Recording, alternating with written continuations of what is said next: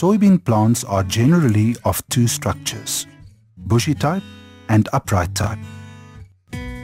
When deciding on plant density and row width for a specific cultivar, it is important to take account of the structure type of the cultivar.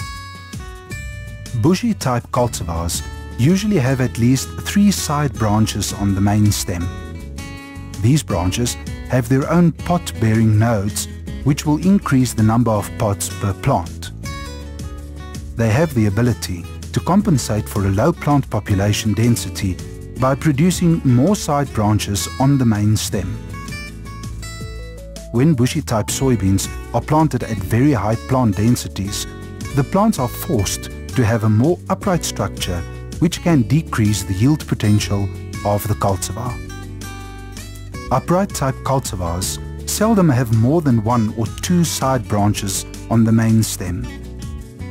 As these cultivars do not usually compensate for low plant density, they are more suitable for high plant populations.